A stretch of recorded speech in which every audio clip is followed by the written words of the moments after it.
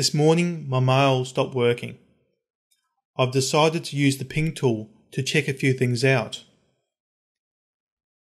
See, when I click on send and receive, it comes up with an error. If I click on Tools, Account Settings, you can see my mail settings over here. Under Start, I have the command prompt.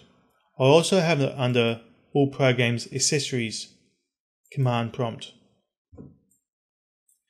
The first thing I'm going to check is whether I can ping the mail.bigpond.com. This is my hosting company's mail server.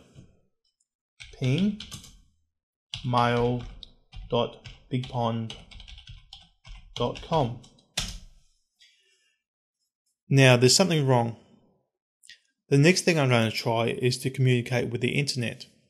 The command I'm going to use is ping 8.8.8.8. 8.8.8.8 belongs to Google. And there's still something wrong. I have an idea what this is, so I'll come back in a second. I've just come back. I went for a walk and I checked the cabling and I discovered that the cable was unplugged. I'll just use the up arrow and run the ping 8.8.8.8 command. And this time I'll get a result.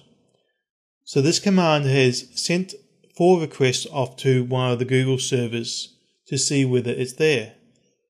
So this tells me that I'm connected to the internet. Now the next command will be the ping mail.bigpond.com command. What this does is 2 things.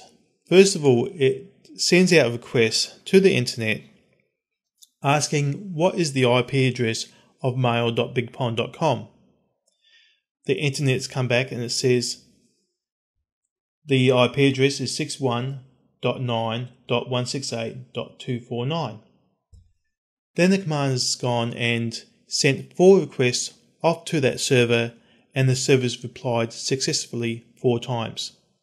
So now I know that my internet's working and that my computer can see the mail server. I'll cancel out here and I'll go to send and receive and it should work.